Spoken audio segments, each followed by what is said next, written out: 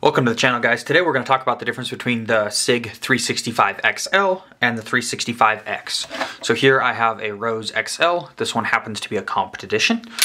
There is nothing in the chamber. Mag is empty. I'll rack that a couple times just to show you. And I've got an X here. This is a standard X package. Nothing in the mag well and no rounds in the chamber. I'll rack it a couple times to show you.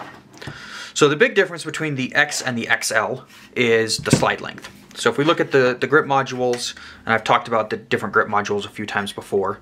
If we look at the grip modules, we have the exact same grip module here. This one happens to be the Rose edition, so it's got that engraved Rose.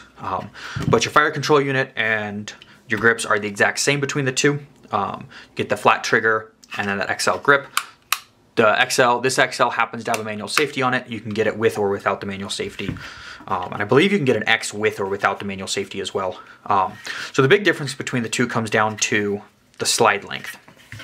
So if we look at these two together, stack them on top of each other, you can see that there is a little bit length difference between the XL and the X. And really the big difference, you can kind of see it here, the X slide stops at the length of the XL grip, but the XL goes a little bit beyond. And there's a couple variations of the XL.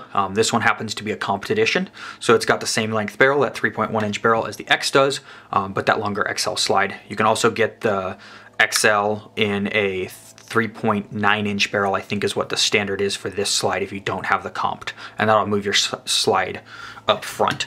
But the big difference between the X and the XL is that slide length. You can also see here, I have an optic on this one. I have the Holosun 507K on the X and no optics on the XL yet. This is the newer design that Sig has. The X comes with the built-in sight and then this optic plate.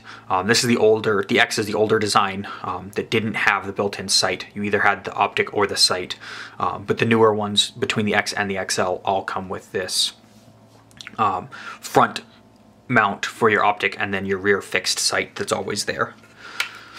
So that's the big differences between the X and the XL. There's not a lot of differences between the two of them. If you have any questions or comments, leave them down below. Thank you very much for watching this video.